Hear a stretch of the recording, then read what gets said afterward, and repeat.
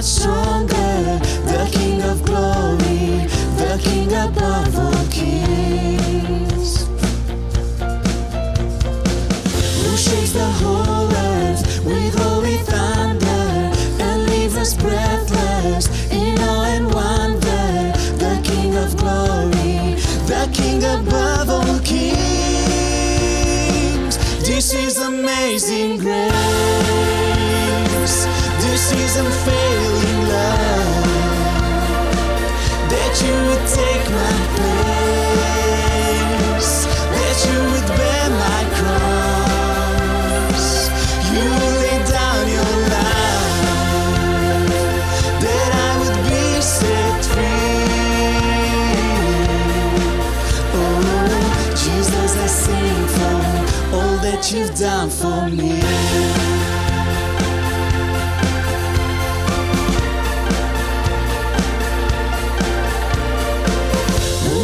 Chaos back into order, who makes the orphan a son and daughter, the King of glory, the King of glory, who rules the nations with truth and justice, shine like the sun in all of his brilliance, the King of glory, the King above all kings. This is amazing grace. This is unfailing love, that you would take my place, that you would bear my cross. You laid down your life, that I would be set free. Oh, Jesus, I sing for all that you've done for me.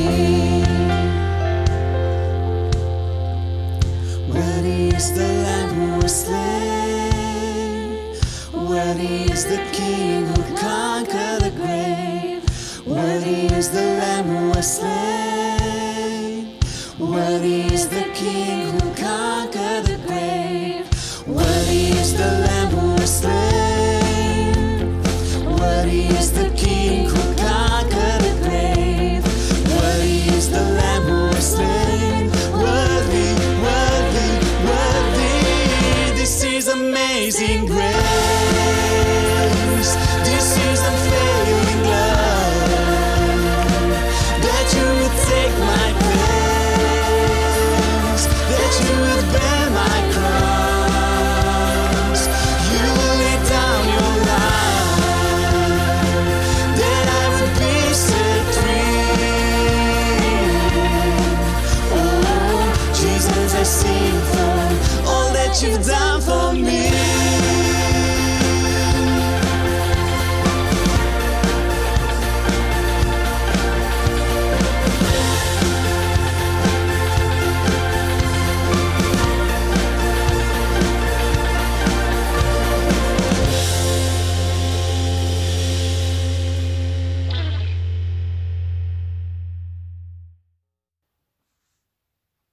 Hello, my name is John Hancock, and I am the Executive Director of Ministry at Faith Fellowship Church, here to bring our Wednesday night teaching.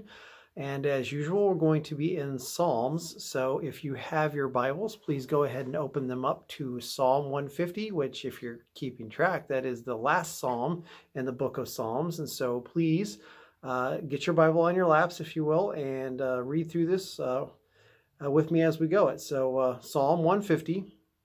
Verses 1 through 6 is a very short psalm, but it's full of praise, and I think we're going to enjoy this together. So starting in verse 1, it says, "Praise the Lord. Praise God in his sanctuary. Praise him in his mighty heavens. Praise him for his mighty deeds. Praise him according to his excellent greatness. Praise him with trumpet sound. Praise him with lute and harp. Praise him with tambourine and dance. Praise him with the strings and pipe. Praise him with sounding cymbals, and praise him with loud clashing cymbals. Let everything that has breath praise the Lord. Praise the Lord." All right, let's go back and start going through this one verse at a time. For verse 1, it's pretty simple. It says, "Praise the Lord.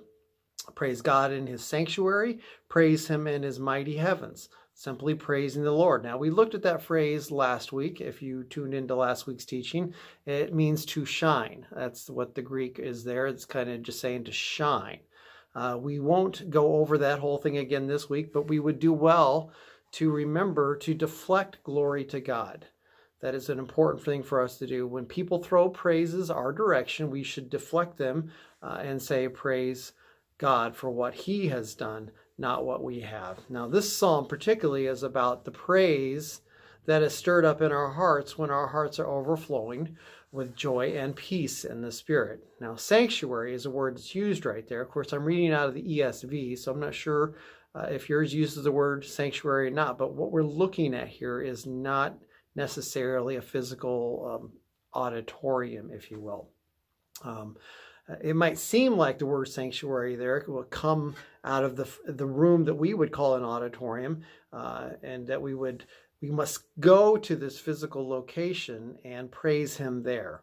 Or you might look at it in terms of the sanctuary in the temple, which of course is now destroyed. But back in this time when the psalm was written, it was people would go to what you would think we called the sanctuary inside the temple to praise him. Now, if that's the case, we need to praise him in the destroyed temple, and we can't do that either. So how are we to come and praise him in his mighty heavens?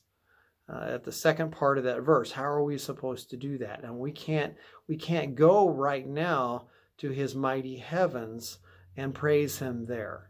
That's not something we can do either. So this ongoing encouragement, though, that we read about to praise the Lord needs to happen now.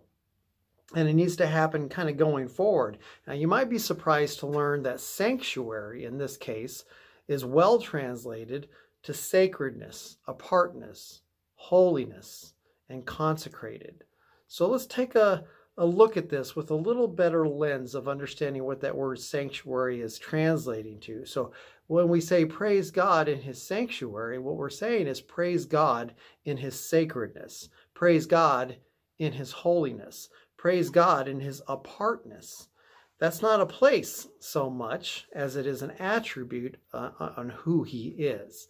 But his attribute of holiness is not found in the dark or in any place where his light is not welcome and sin is enjoyed and sin is approved. That is not where you find this holiness, this set apartness, if you will. A little more insight actually comes when you see the second part of verse 1, where again it reads, praise him in his mighty heavens. Now, some translations will say in his mighty firmament, meaning an extended or an expanded surface or an expanse, if you will, a large area.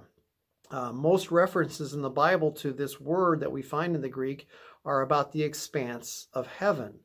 Now, you find it sometimes in the creation story of Genesis 1 when it talks about the expanse and how he created the heavens, how he created the earth and these large expanses of space.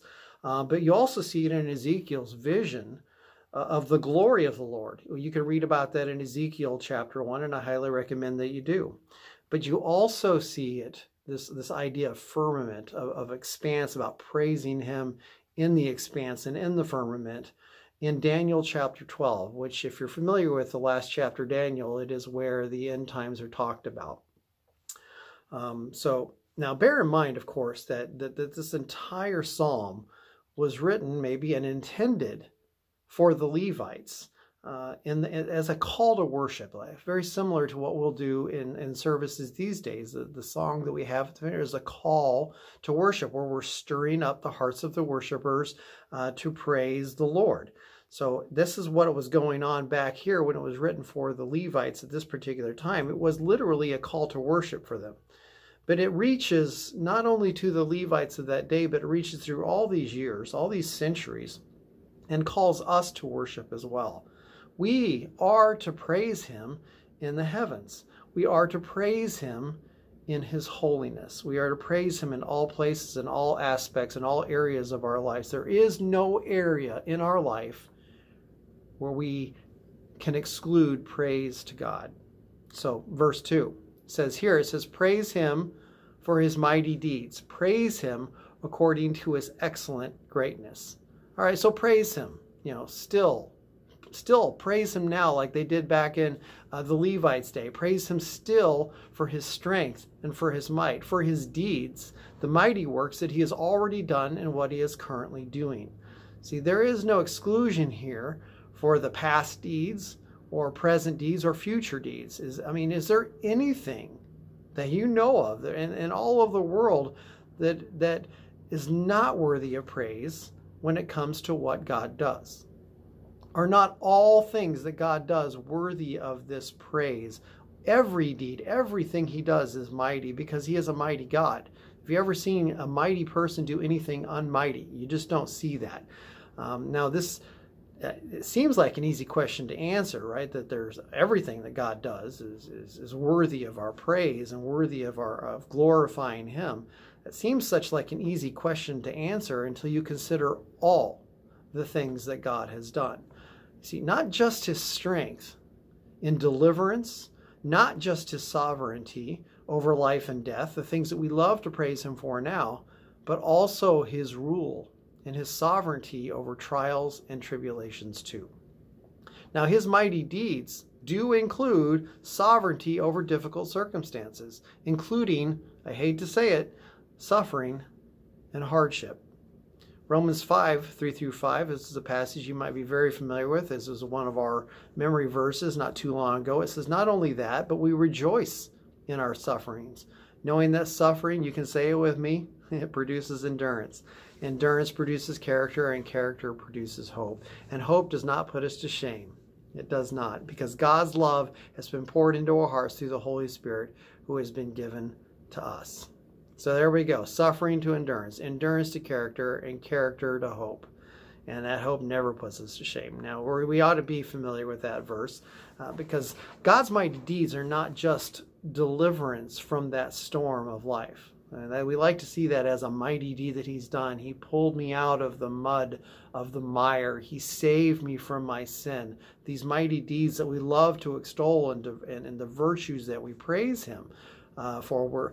God's mighty deeds are not just deliverance from that storm and from that sin and from that issue or that difficulty, but his mighty deeds also include the sustenance and the peace within that storm.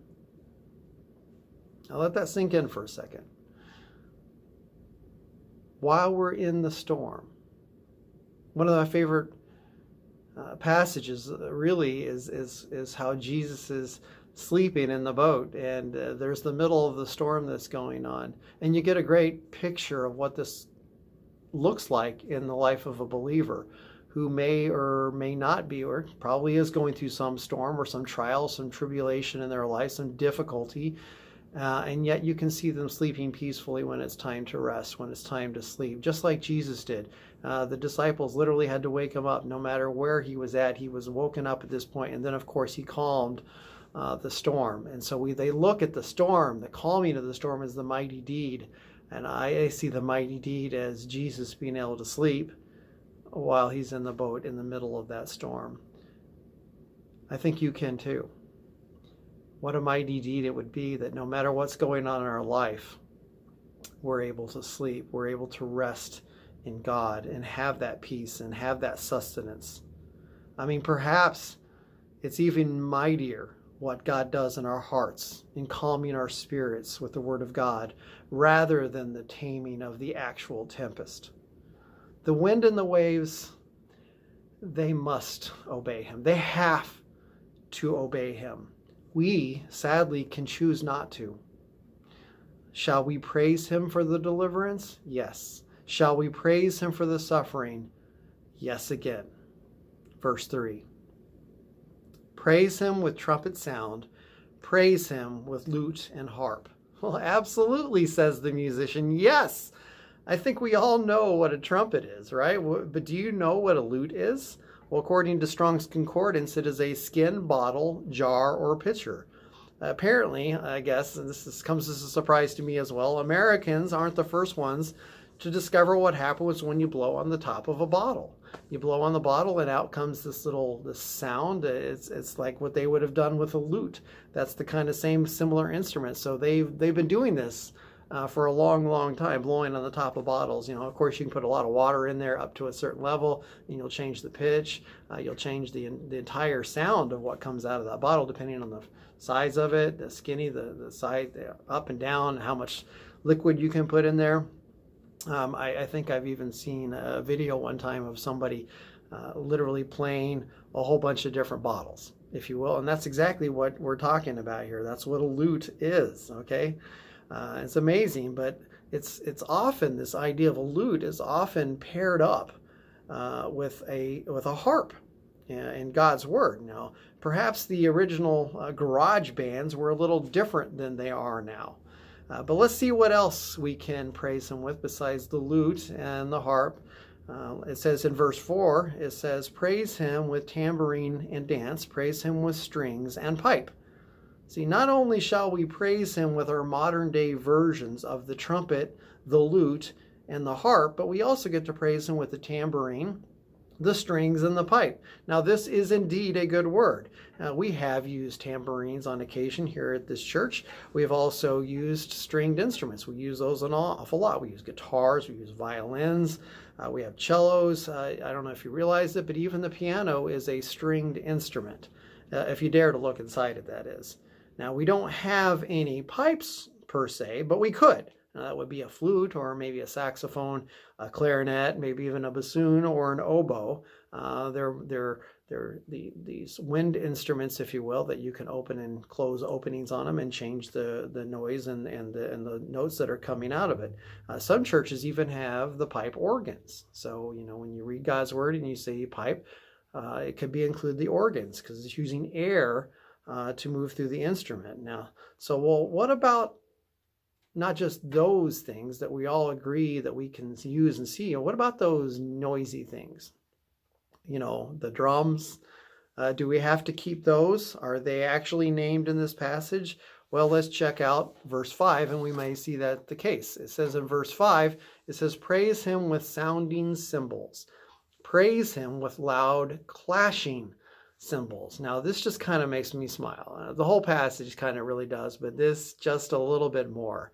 Now, I know it doesn't specifically say cymbals and bass drum and toms and snare, or even the cowbell, which, of course, we all need more cowbell.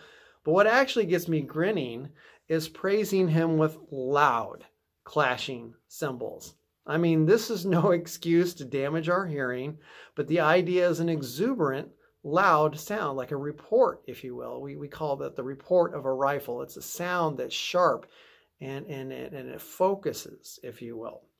We all like volume. I don't know if this is something that people would tend to want to argue about, but I can say we all like volume until it's something we don't like to listen to, or it's something that we don't like to hear. For instance, I'm more likely to turn up in volume Chris Tomlin or Mercy Me than I am Lecrae. Now, those are all good artists that praise Jesus, but not all of them are my preferred style of music. So I can tell you the things I get excited about, I tend to turn up, and the things that I'm not as excited about, I might turn down a little bit.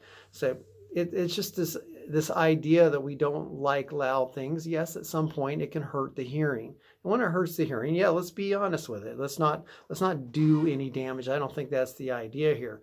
But when we all like the things that we like, and we tend to like them a little bit louder than other people. So it just tells me that, yes, we do like loud things. And in God's Word, literally, it says, praise him with loud clashing cymbals.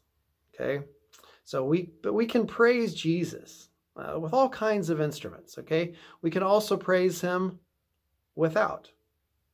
Okay? We can praise him in prayer, and studying God's Word, in giving, in discipling other people, in sharing our faith. And really, one of the ones I like is encouraging others. That is a praise to God when we encourage others and spur each other on to good works and good deeds. That is praise to God. That's what we are doing. But the verses that we're studying today, they may not be exclusive, but they do show us many ways to exalt his holy name in using instruments. So maybe you even caught something found in today's passages that I didn't actually mention, that I haven't expounded upon. But it's right there in verse 4, and let's not skip it, okay? It's just not an instrument per se. It says in verse 4 again, it says, praise him with tambourines and dance.